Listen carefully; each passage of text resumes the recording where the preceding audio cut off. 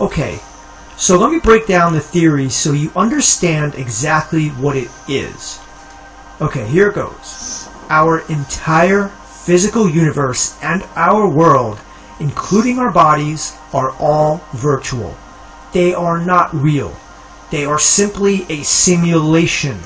Existentially speaking, there are no atoms, molecules, cells, brains, organs, or anything. Everything we see is just data in a computer program. Your body is virtual. Space is virtual.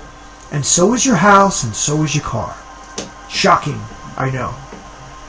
For those who are new to simulation theory, this could blow your mind. So strap in your seatbelt and hold on, because Kansas is going bye-bye.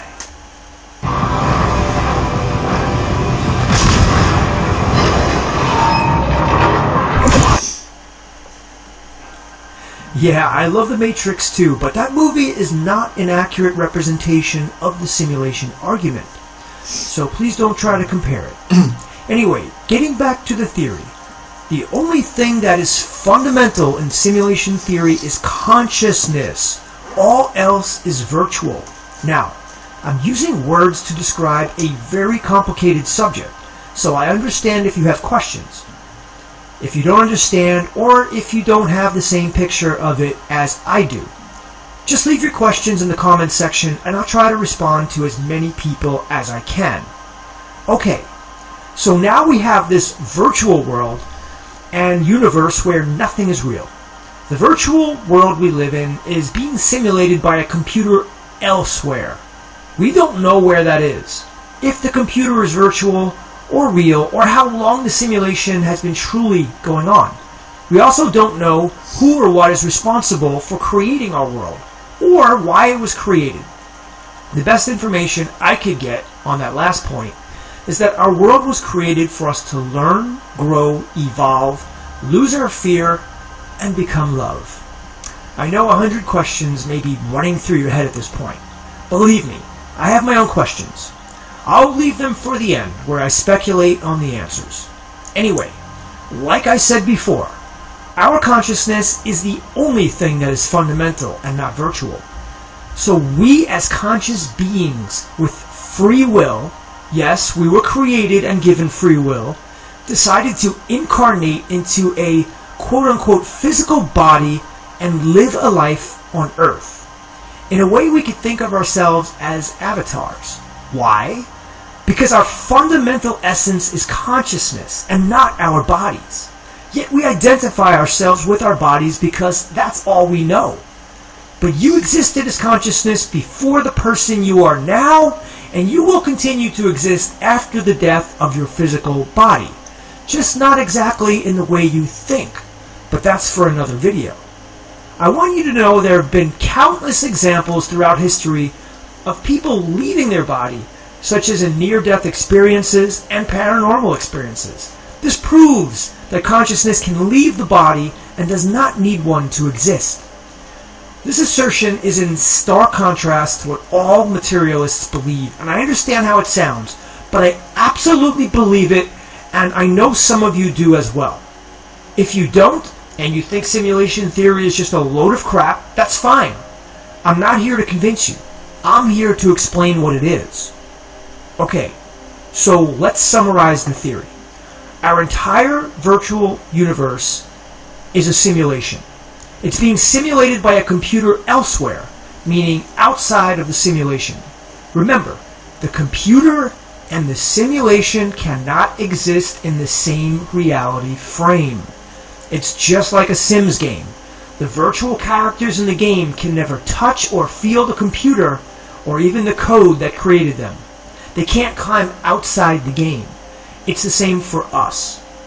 Now, our consciousness decides to enter the virtual reality or simulation, I kind of use them interchangeably sometimes, and takes on a body. It then becomes fully immersed in the game and completely forgets about itself outside of it. This allows itself to be totally integrated into the game. By doing so, all the choices it makes truly matter, as it believes this is the only life it has. By being fully immersed in the game, the consciousness inhabiting the body gets to make choices and deal with real-world consequences. By doing so, it learns, and either evolves and levels up, or de-evolves and levels down. The point of the game is to evolve, of course. And to do that, we need to make good choices from the being level. When our body or character dies, our consciousness still exists and returns to the reality frame it was in before we were born. Some people call this the afterlife, but it's just another virtual reality frame. You see, there are thousands of simulations within the computer. One of the world's leading experts on simulation theory, Tom Campbell, calls this computer the LCS, or Larger Consciousness System. Again, we don't know who made it, and we can't go outside it. I know some of you might be disturbed by that, but you shouldn't be. The virtual worlds or simulations created by this computer, or the LCS, were designed for one primary purpose. That is to allow us to express our free will, make decisions, learn, and evolve. What is the end game of it all? I don't know. Perhaps it's to evolve to a point where our consciousness eventually melts away and we no longer need to play the game. Similar to a raindrop splashing into the ocean. It loses its individual nature, but becomes the entire ocean. So there you go. That's my take on the simulation argument. Now, let me answer some common questions that I've seen. Number one, why is there suffering in the simulation? I mean, the creator must be some type of sadist to have created a world like ours. That's a very good question, and I've seen it in the comment section. The creator didn't create the conditions we have on Earth now. The level of our quality of consciousness is the cause of most of the suffering on Earth.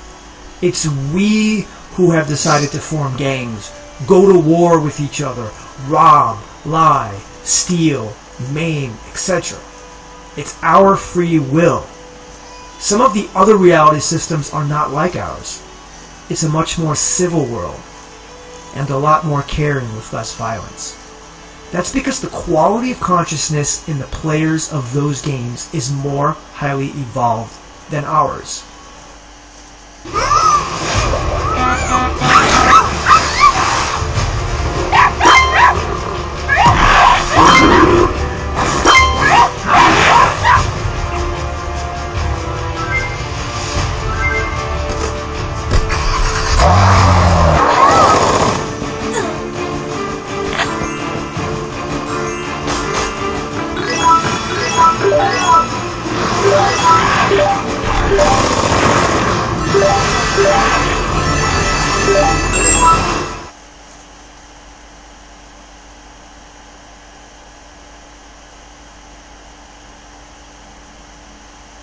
Hello, and welcome to today's workshop.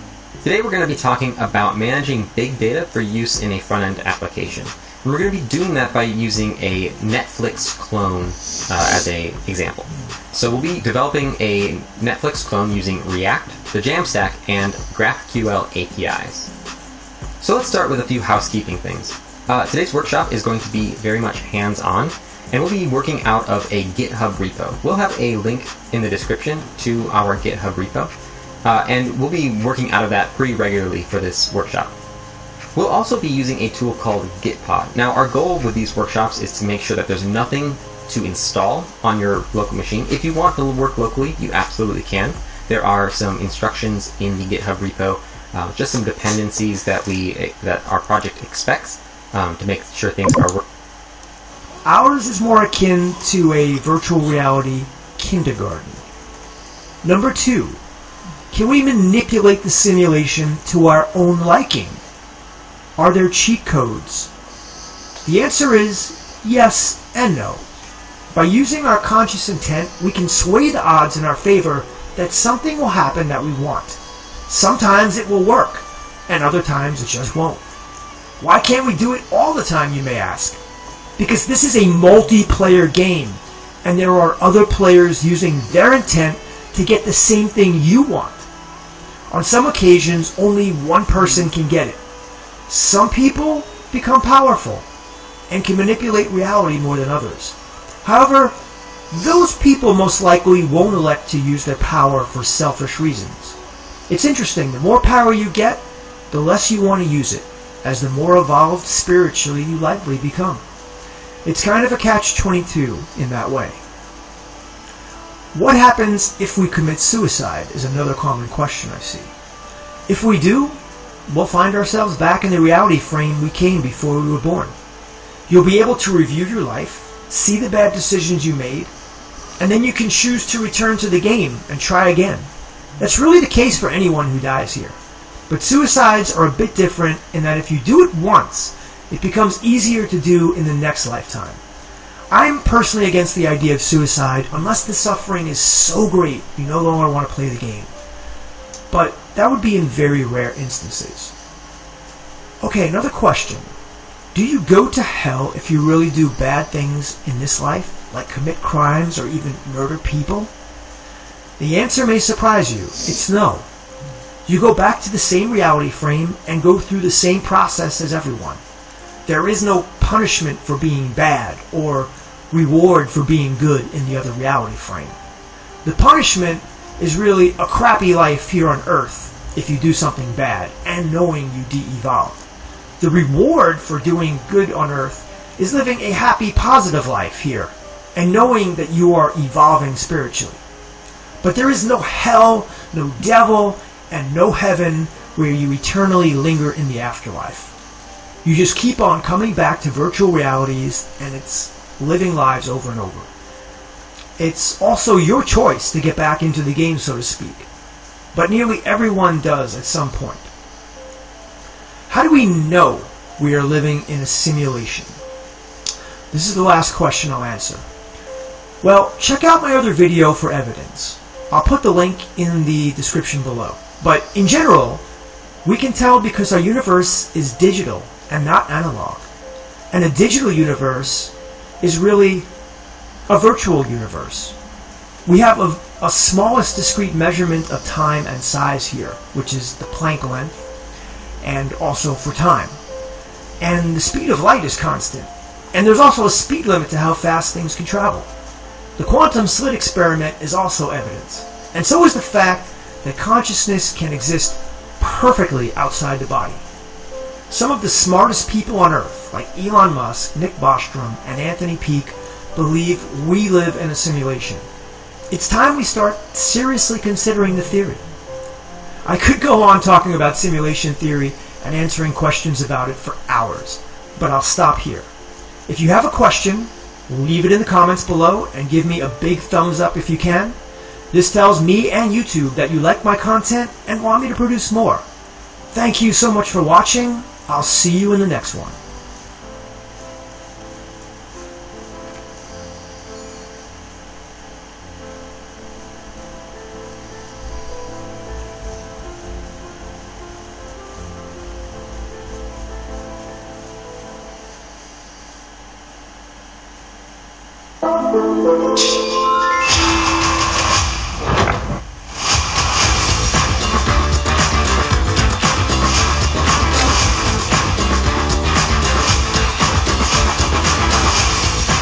Już za 14,50 miesięcznie. Oglądaj w Kanal Plus online.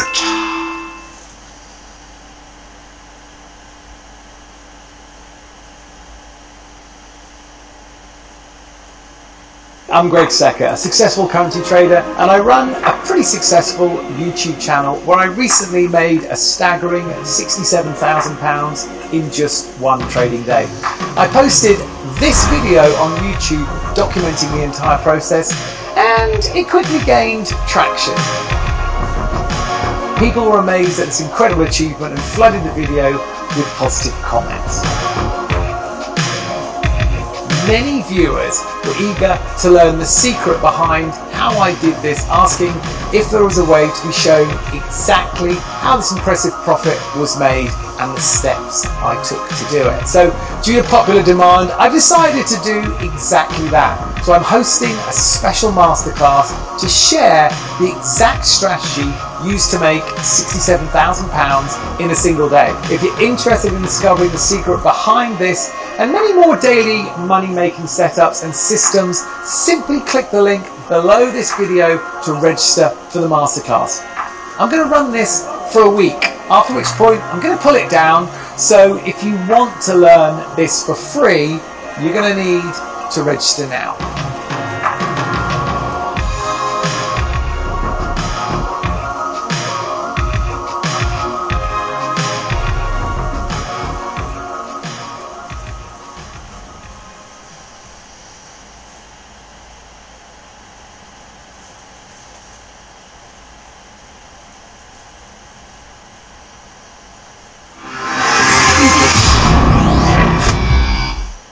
Welcome to Open Your Reality, where we look into the deepest mysteries of the universe.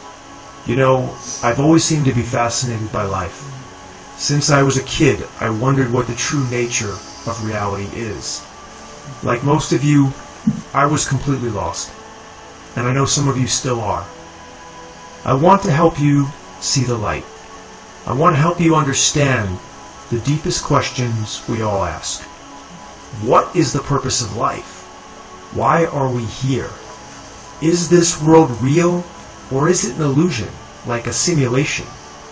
If it is a simulation, what is its purpose? Stay tuned to the video for answers, and stay subscribed, as I will be putting out a lot more videos soon. I put out a couple of feeler videos, and I got some great responses from you. Some of you left very encouraging comments, and a bunch of you subscribed. I was going to go on a different route and work on a different channel, but due to the wonderful engagement from you guys, I think I'm going to stay right here and make many more videos for you. So, just wanted to let you know that. Alright, back to the point of this video. You know, when I was a kid, the internet didn't exist. So books were the only real source of information I had. I devoured them, taking in more than a book a week in my prime reading days. I read books on science, philosophy, quantum theory, religion, mysticism, conspiracy theory, which was one of my favorites, and more. The information I was reading blew my mind. I tried to connect the dots, but my picture of reality was still a bit hazy. Each book offered a different picture of the nature of reality. I could see an underlying theme, though. We are all consciousness. We are here to grow and evolve. There is an afterlife, and we are all connected. Those concepts seemed to vibe with me, and I carried them with me as I aged into my 30s and 40s. I continued to read books, and when YouTube came of age, I began watching videos. I now spend a lot more time watching videos than reading books. I'm not the only one, though. My other friends do as well. I find that by watching videos, I learn a bit easier, but reading is still great. My guess is that most people these days prefer consuming videos, which is why YouTube and other video platforms have been growing so much in the last decade. So, a few years ago, I was listening to a podcast that had on a speaker named Thomas Campbell. Some of you mentioned him in the comment section of my simulation video, even before I mentioned him on my channel. For those of you who don't know Tom Campbell, he's a scientist and also an explorer of consciousness. I personally believe him to be one of the most important people on Earth today, as he is one of the only people I've ever read or seen in video to accurately describe the nature of reality in its truest form. In a future video that will be uploaded soon, I'll discuss the basic tenets of Campbell's theory. He calls it my big toe, with toe being an acronym for my big theory of everything. If you don't know anything about Campbell or simulation theory, what I'm about to say may sound hokey to you, but that's fine. Even Campbell said nobody should believe his theory. We should all remain healthily skeptical and do our own research. So right around the time I was learning about simulation theory, I came across Campbell through a podcast. It was Red Ice Radio, with Campbell as the guest, along with another researcher named Anthony Peake. who also explores the nature of reality. I found both men fascinating, but particularly Campbell. So I looked for more videos and was overjoyed to see that Campbell has a ton of content on his channel where he talks about his theory. The more I listened, the more I found myself believing that he had the answers I was seeking all my life. He was answering all the lingering questions I had, and the more I listened to him, the more I learned. Even to this day, he continues to put out new videos and answers difficult questions with poignant answers all the time. I'll give you one example before I get to his answers on the fundamental questions I posed near the beginning of this video. So someone asked him how we are supposed to cope with so much suffering in the world. We see horrible atrocities going on all the time, right? Wars, famines, natural disasters, genocides, etc. For sensitive people, those events can get you so down that you feel life isn't worth living, especially because there's often not much you can do to help. Have you wondered this yourself? Campbell said, you just need to live your life and realize that those people are going through their own spiritual growth. Everything that happens on earth is a learning process, and even death and suffering are a part of that learning experience. And that can really help our consciousness evolve. I never really thought of it that way myself, but it does help.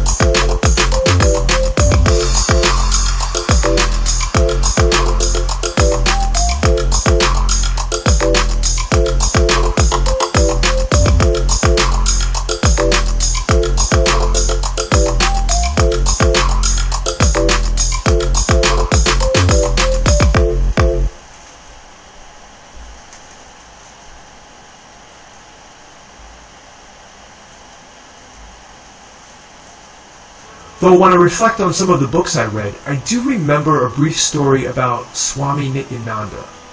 Of all the spiritual paths available, the yogi path of Swamis always appealed to me the most.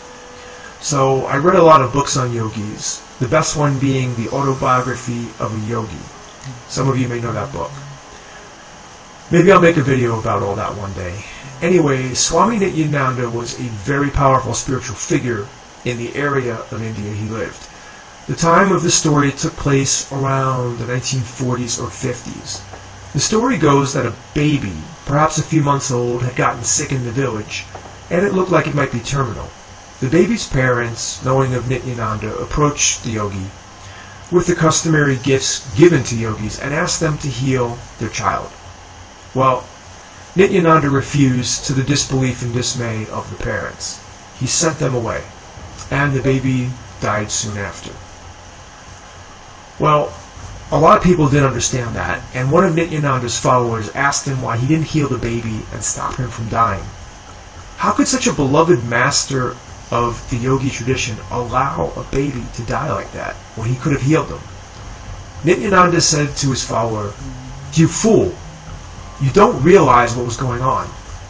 That baby died to burn away the karma of bad deeds in his past lifetime. If I would have healed it, I would have interfered in that process.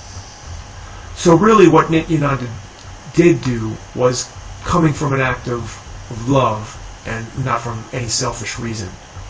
But sometimes we don't see that. Really the moral of the story is that from the outside looking in, we often misconstrue the importance or lessons learned from such harrowing situations. We judge through the lens of our earthly intellect, not understanding that everything is a learning experience and nothing is truly bad. Events that seem terrible to us also serve a purpose in the grander scheme of things. Look, I'm going to wrap up the video soon, as I can really go on forever. To get back to those fundamental questions, let's answer them one at a time. This video is by no means a comprehensive explanation of the nature of reality, but I want to at least answer those questions for you as food for thought for future videos from me. So first one is, what is the purpose of life? Well, Tom Campbell believes it is to grow up, evolve, become love, lose our fear, and reduce our entropy. Entropy, by the way, is basically randomness or the decaying of a system. Everything basically goes through entropy. So if you leave a home or a car and you never give it maintenance, it's just going to decay. That's entropy. By reducing our entropy, we move towards love and wholeness, which is really the goal of everyone on Earth, though most of us don't know it. That's because we're living in a simulation, which Campbell calls a virtual reality trainer for consciousness. We get to have free will, make decisions, and live with their consequences. This is the only way we can learn and evolve, or de-evolve, as that can happen too, yeah, like Hitler. So, with that, I just answered the 4 fundamental questions I posed. Yes, this world is a simulation. Yes, there is an afterlife, but it's not what you think. It's just another reality frame where our consciousness finds itself after the so-called death of the body in this life. There really is no death. I know some of you are probably super confused at this point, which is why I'll make more videos explaining it better. Those of you familiar with Campbell can relate to this information and probably know it as well as I do. Others can intellectually understand the info, but are still rather skeptical. Look, it's all good, as we're all on our separate journeys, some more advanced than others, just like in a video game, but we're all going to get there in time. Well, I'll end the video here, as it's getting to be quite long. Thank you so much for tuning in to the end. I would truly appreciate you subscribing and clicking the notification bell to be alerted when I put out new videos. My external goal for this channel is to get to 1,000 subscribers as soon as possible, so any likes or comments you give me will help with that. Everyone that watches this, I love you all, and expect another video out soon.